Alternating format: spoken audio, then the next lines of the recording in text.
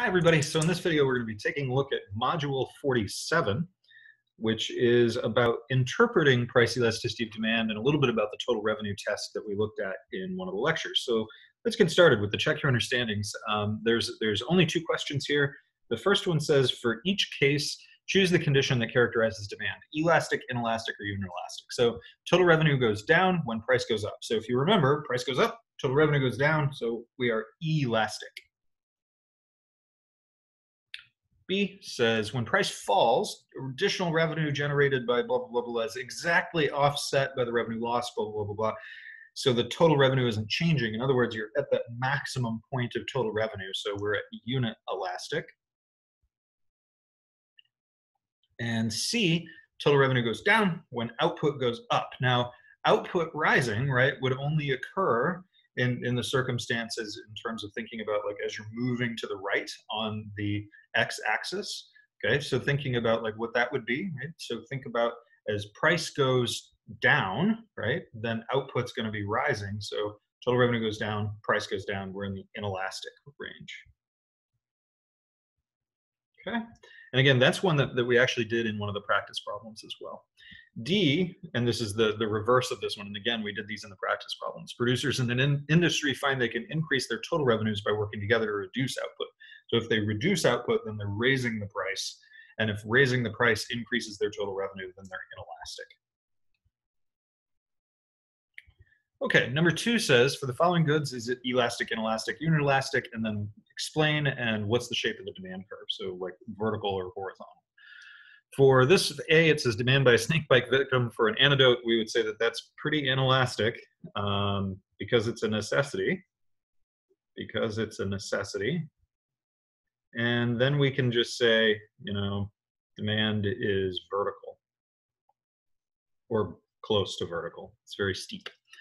Demand by students for blue pencils. I didn't even know they did that. All right, that's probably elastic because I don't know. I mean, maybe blue pencils are a necessity, but because they're not a necessity, you're not really needing a blue. I mean, I don't know. That's strange.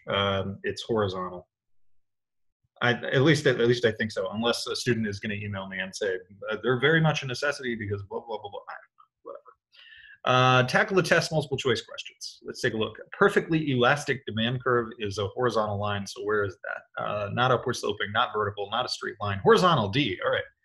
So multiple choice, and we'll just say number 1 is D. Number 2, which of the following would cause the demand for a good to be inelastic? So it's going to be a small part of their income, very little substitutes. So A is not right.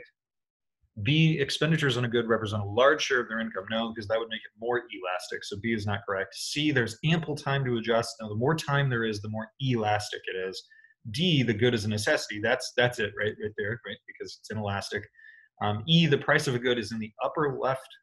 What the heck? I don't know. I don't even know what E means. I think E is like a red herring. All right, D is the correct answer.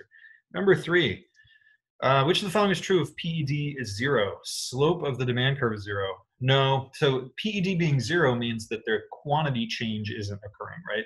0% change in quantity divided by any change in the price. So the PED being 0 means it's perfectly inelastic. So the slope of the demand curve being 0 would be a horizontal line, and that's an elastic curve. So A is not correct.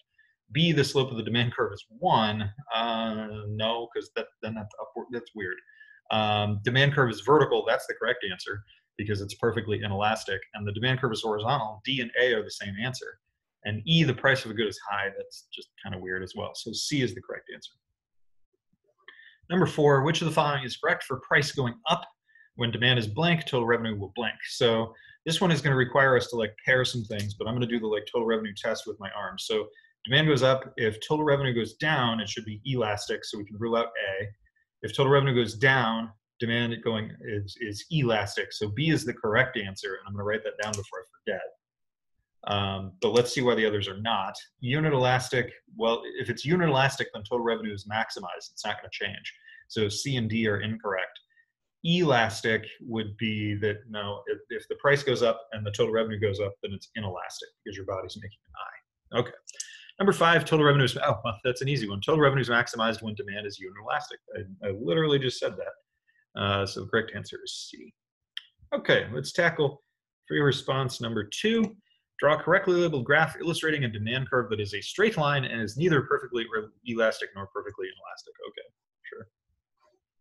Quantity, price, ta-da, done. On your graph, indicate the half of the demand curve along which demand is elastic. So I just can remember it that E, it comes before I, and in the middle is the unit elastic point.